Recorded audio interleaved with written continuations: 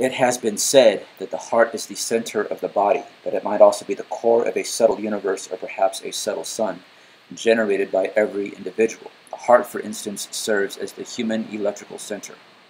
Its electrical activity shapes the formation of the biofields that surround the body because it emits thousands of times more electricity and magnetism than do the other organs. The heart is the physical center of the circulatory system, managing over 75 trillion cells. It is also the electromagnetic center of the body, emanating thousands of times more electricity and magnetism than does the brain. Even more impressively, it is an organ of communication that can potentially manage the body's intuitive processes. The heart's electromagnetic field is 5,000 times stronger than that of the brain. Its electrical field is 60 times greater than that of the brain. Not only is its electromagnetic capacity greater than that of the brain, but it is organically capable of performing certain brain-like functions. In fact, 60 and 65% of its cells are neural, identical to those present in the brain.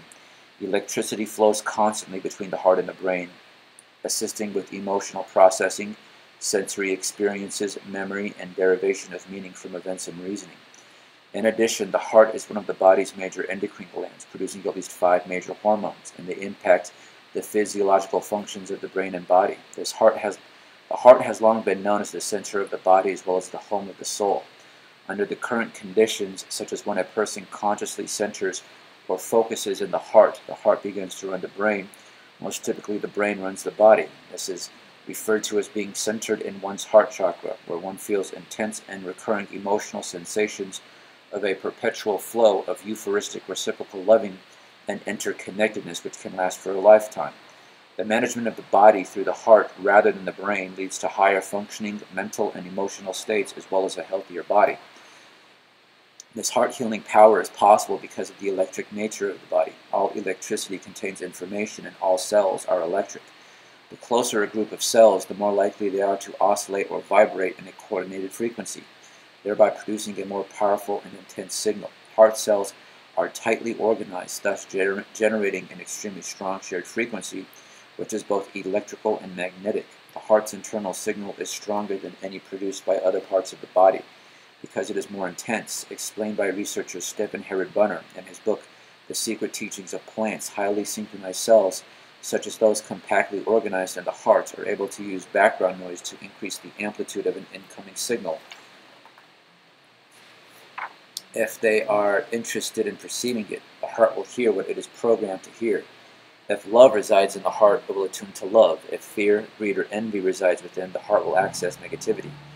Most people believe that the brain initiates the first response to incoming events and then orders our reactions. Analysis reveals, however, that incoming information first impacts the heart, and through the heart, the brain, and then the rest of the body. Our hearts are so strong that they can actually formulate the most well-known symbol of love, light. Research has shown that under certain conditions, a meditator can actually generate visible light from the heart. The meditation technique must be heart-centered, not mental. This occurred during studies at the University of Kassel in Germany in 1997. The experiment was monitored by Dr. Winfried Buschhoven. The meditator was Puran Bear, co-founder of the Institute for Applied Meditation. The meditator Puran began a series of meditations designed to increase energy in the spine and heart and radiate light. These meditations included Kundalini practices and invocations of divine light. In these meditations, energy is drawn up from the spine, from the earth, by using a strong inhalation with that visualization.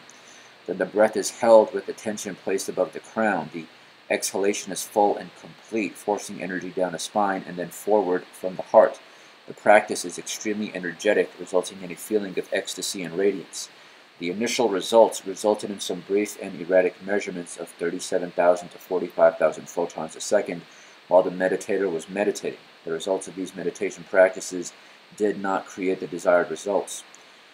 Early the next morning, the meditator awoke with an intense insight.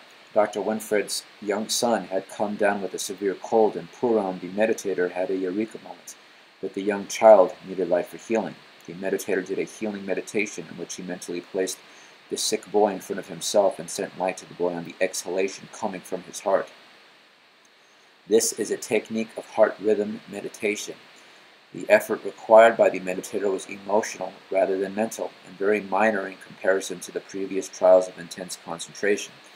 The computer measured 100,000 photons a second consistently for half an hour, whereas the background had a count of only 20 photons per second. This would be enough light to be barely visible. Light generation was eventually achieved by the combination of effective meditation technique and the intention of sending light to a specific patient in need of healing. The meditation technique used is called heart rhythm meditation and is detailed in the book Living from the Heart, authored by the meditator. Without healing intention, in spite of his best efforts using a variety of meditations he had mastered, the meditator was not able to generate consistent light emissions.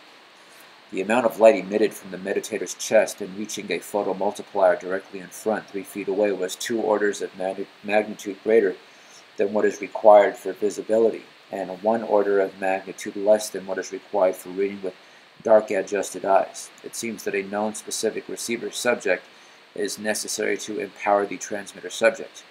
We have to be aware of what is keeping our heart closed and what emotional memories are unhealed. Grief is the bondage of the heart. In order to open your heart, you have to be aware of what is causing you grief, so it requires that one must be open with their emotions and feelings, and not to suppress your emotions.